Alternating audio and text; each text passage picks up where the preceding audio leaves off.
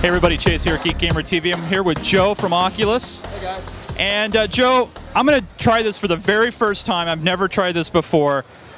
Kind of describe in words, because it's going to be hard for us to show it, obviously. What am I going to experience? So what you're going to experience is what we call HDVR. It's basically the dev kit which we've been shipping to game developers all over the world now, but with a 1080p panel grafted onto the front instead of the 720p panel, which the dev kit ships with. Really just something from our labs that we wanted to show and give people a glimpse of what's coming in terms of how good we think VR is going to be in the future. So when I turn my head, everything turns with it. So up, down, left, right, all that? Absolutely. There's a small tracker right here in the front that picks up where you're looking, and then based off of a little bit of math, we can figure out exactly what the environment needs to look like, and we change it pretty much on the fly, and latency is definitely one of those things we fight, so we think we have a pretty good solution so far to have a pretty quick response. So whenever you look to the right, that world shouldn't lag behind. It should be right there. It should feel exactly like it should.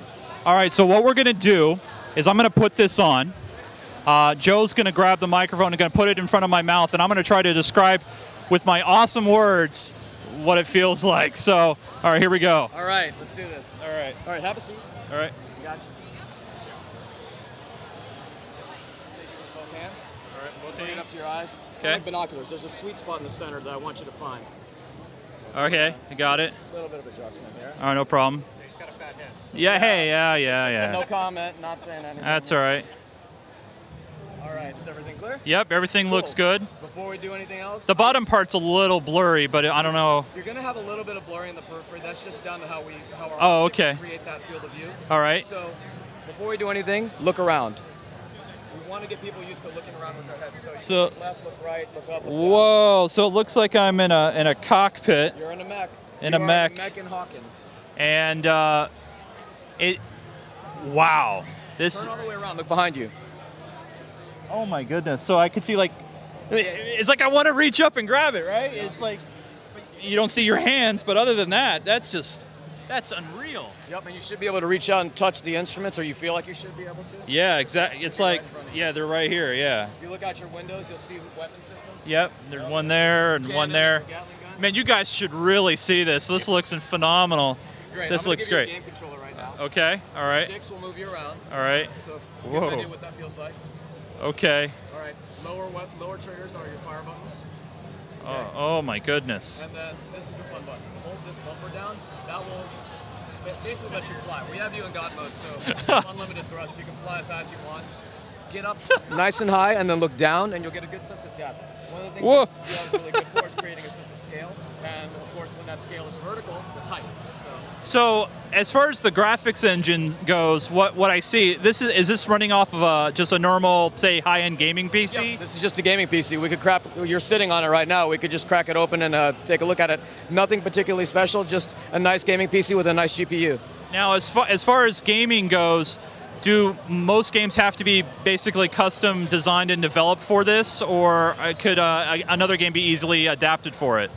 Ideally, well, first of all games have to essentially be at least, how do I say this? They have to use our SDK. It's not like you can take a game off the shelf and plug it in and it'll work. So that said, the first games that you're seeing right now, for instance, Hawken and iRacing, they're ports of existing games.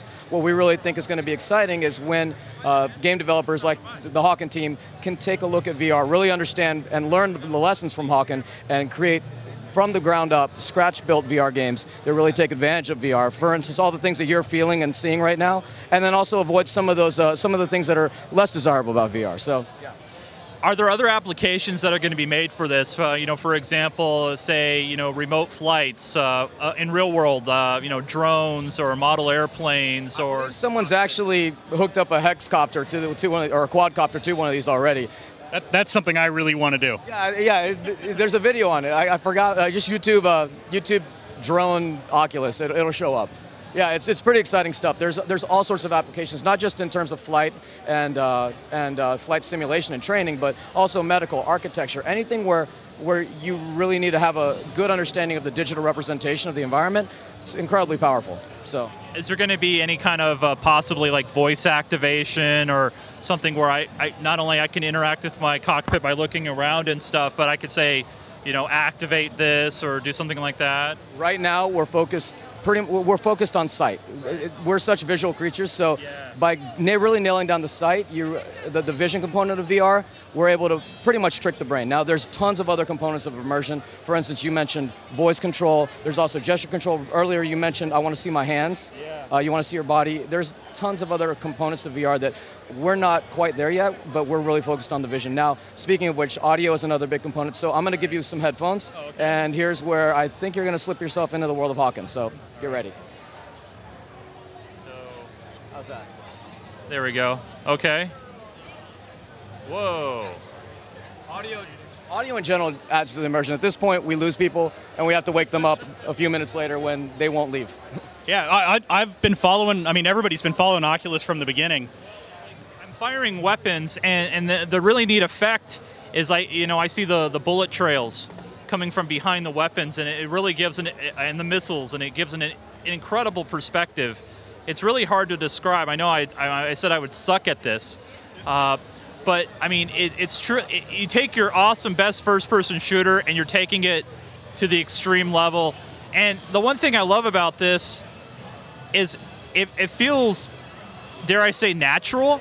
It doesn't feel, I know this is a virtual world and all, but it doesn't feel, it feels more natural. It's really hard to not like 3D that you use where you have glasses or shutters or something like. I could see depths in the shapes, shadows, and it feels like that's a texture over there that I can actually go out and touch, as opposed to just watching it on a screen wearing just normal 3D glasses or something. This feels real. This is not, it doesn't feel gimmicky at all. It feels solid. It feels really, really good. And I know this would probably make some people sick. Do you have a lot of people that need a bucket or something after possibly playing this? No, we haven't heard of anyone actually needing a bucket, but it can be a little bit overwhelming for people at first, depending on your own personal sensitivity, the content. We tend to try to pick content that's exciting still, but not overwhelming. It's, for instance, we've got a racing game over there. We've got Hawk in here. They're both cockpit games. Nate is actually, Nate can give tons of great insight in terms of game design, and probably the easiest to acclimate types of games initially, but beyond that, there's tons of experimentation to still be done, and there's nothing saying that other games that are, for instance, there's skydiving games out there right now that are absolutely terrifying, but they're still fun. So I definitely got to say, I mean, in doing this just short demo, I mean, I know I'm at PAX right now, but it doesn't feel like I'm at PAX right now. It's really phenomenal. It's an incredible thing. That's our goal, to put as much of you in the game as possible. Right now we're starting with vision, and we're really hoping to nail that part down. So, cool. Just excellent. What do you think? Thank you so much.